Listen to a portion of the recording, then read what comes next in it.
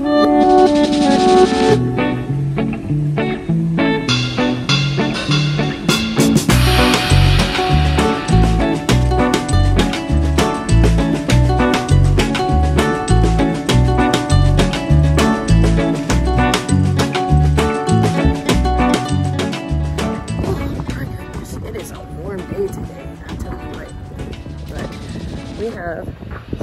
run because we're gonna do a feeding video today. So we gotta go get food to feed our animals. So we're gonna go down to our favorite pet store, see if we can grab a couple of feeder insects for the animals. Also the dogs need to be fed. So I'm gonna go ahead and go get that and then we'll feed all of the animals. But be sure you like and subscribe. Ring that notification bell. Let's push this algorithm. Also, appreciate everybody who's already liked, subscribed, and ring that notification bell. Thank you so much. Super appreciate it. All right, let's go down to the pet store. All right, we just got here to the pet store. Let's go see if we can get some feeder insects. Oh yeah, and dog food.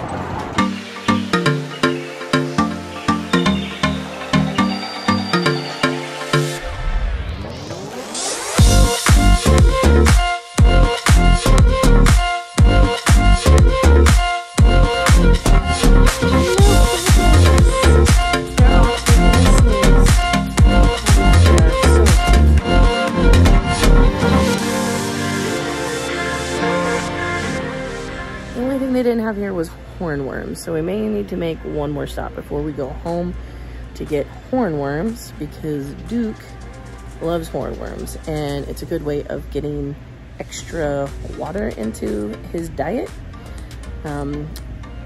Chameleons don't drink from a water dish, so you have to have a dripper so they can drink from moving water. But if they don't drink from the moving water, a good way to supplement that is with hornworms or silkworms. They are super juicy. They have a lot of water content.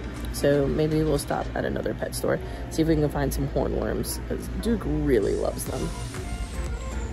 We found hornworms and 50% off. Can't hate that. So we're in the kitchen right now. And one thing that I like to do is not only rinse out my little critter keeper here, but also put in some stuff like baby spinach or a spring mix or something like that to have the insects feed on. They need to be gut loaded. So whenever the reptile eats the bug has a stomach full of really good nutrients that the reptile will need. So the first thing to do is to go ahead and rinse this out. I'm gonna put some spinach in there, and then we're gonna put the crickets in there, and we're gonna let them sit for a little while so that they can eat and gut load before we actually feed them.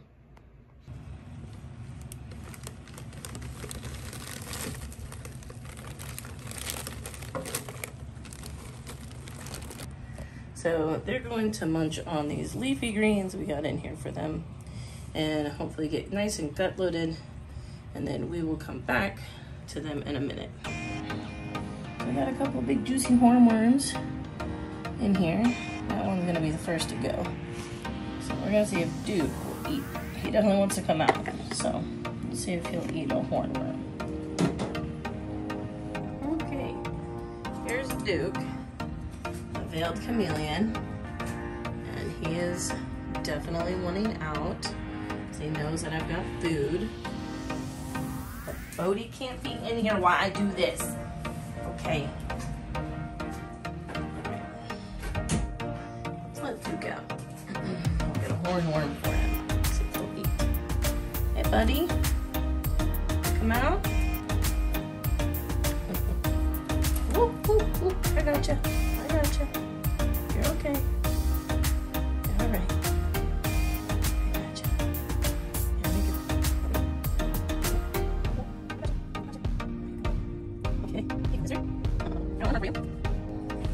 Okay, Duke, what I got? You want that hornworm?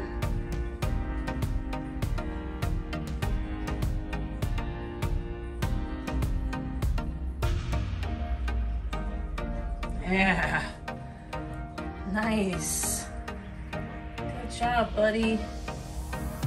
That's a big one. He's a chunky boy. You can do it.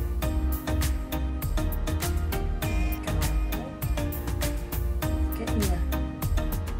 Eat him, Duke. Eat him.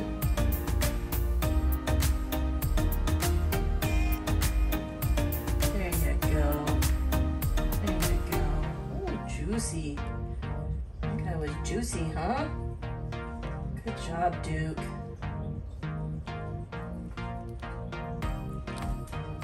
Oh, wow. My goodness. Is that good?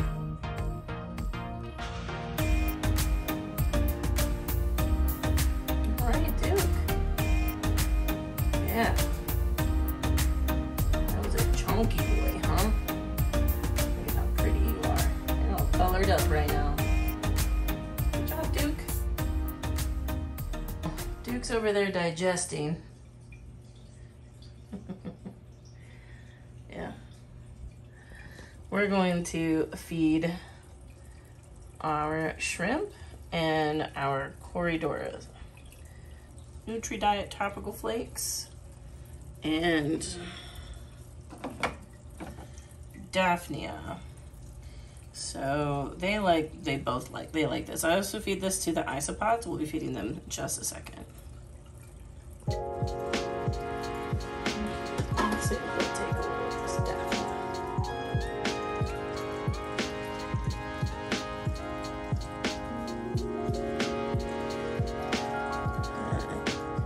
Here they come. Oh yeah, they're loving it.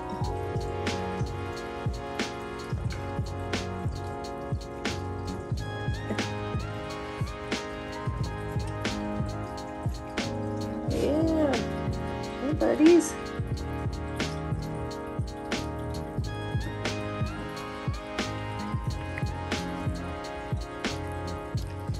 A couple back there eating.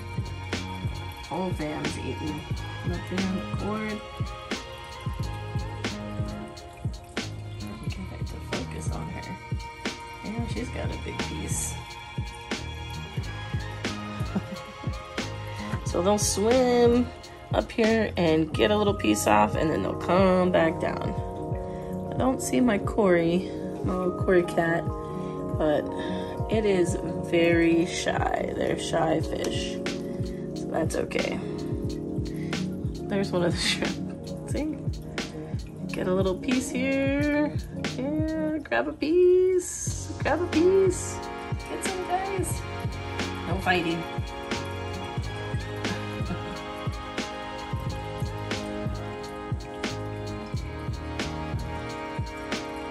Shrimp. They're so funny. Little jokers. And they go.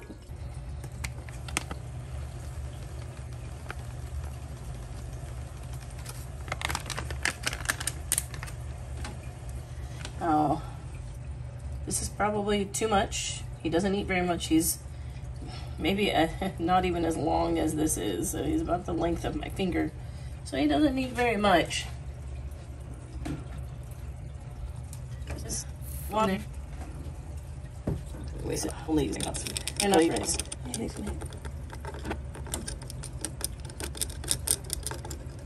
Yeah, that's a beef. Yeah. So this has got calcium and all sorts of supplements in it. So when I feed him, I typically don't dust any of his fruitless flies or flightless fruit flies, whatever. Look who decided to come out. It's our Cory. What's up, Cory gang, fish fam? It's our pygmy Cory. Doing their thing. Hey, look at that cute little face. Hi. I got it nestled right back in here, suction cupped on there. Now we're gonna put some fruit flies in.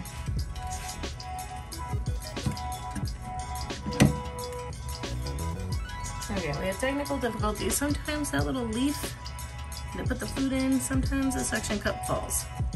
That's what just happened, and it knocked all the food down. So I had to remix. Hopefully that'll stay. Okay, I'm gonna do my best to record this.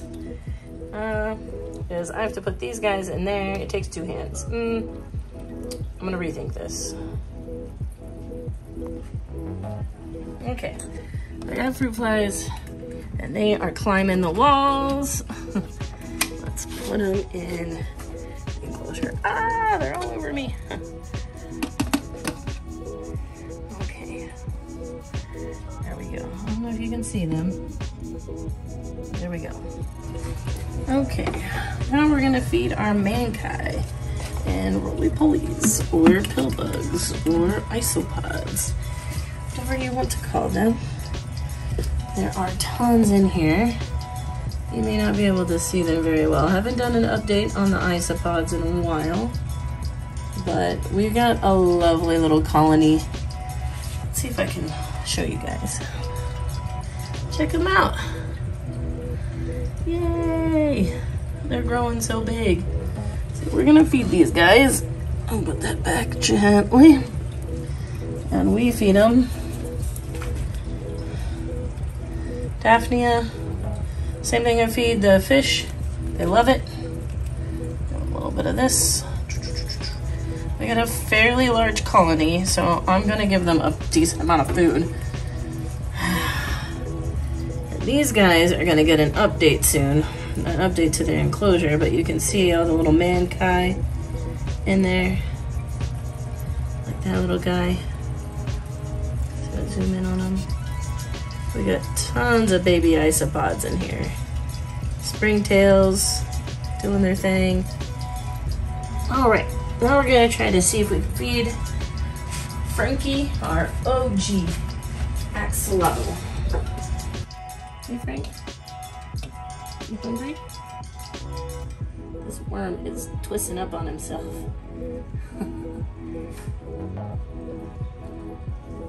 Oh, Frank, you missed it.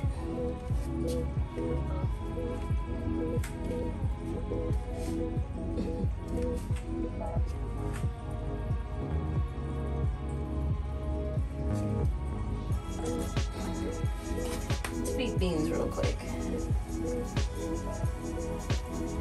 Oh, here you go, beans. Oh goodness, oh my goodness. And while we did that, we missed Frank getting his worm, but he got it. Look at that. Such a good feeding response.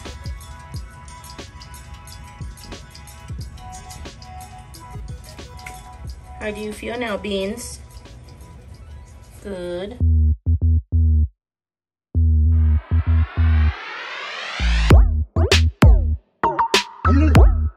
Last but not least, there's Sheila. There's Sheila E. Sheila. I guess that's cricket time.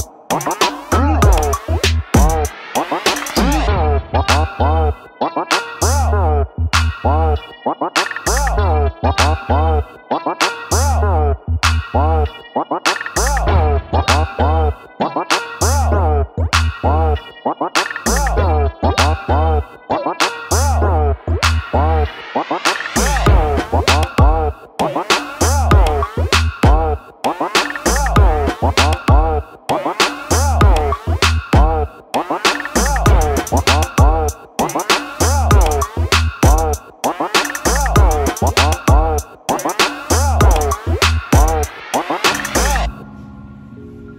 right, well, we got our crickets got loaded. I gave a couple to Sheila. I don't know if they had too long to eat, but we'll put a few more in there. Now, I don't dust my crickets every single time with calcium. When I do dust them, I dust them with this Fluker's Repticalcium with D3, and it's phosphorus free. So I usually dust her stuff with this. And if I don't have any Pangea to feed Johnny, I will supplement calcium for him as well, and D3 to help him metabolize, to ward off metabolic bone disease. Big deal for reptiles. Now with Duke, I found out that D3 can be harmful to chameleons, and so we typically don't want the D3 in their diet. So I have this Repticalcium without D3, and I will dust his crickets once every 2 or 3 feedings. Super important that the feeder insects that you give to your reptiles are gut loaded. It gives them extra nutrients that they wouldn't otherwise get. Guys, I really appreciate you hanging out with me on this video, watching me feed all the animals. I also would appreciate if you went down there, liked and subscribed. It'd be amazing of you, but I'm gonna go ahead and wrap this video up. Guys, thank you for watching. I hope you enjoyed it. Have a great day, and as always, we will see you on the next video. Peace.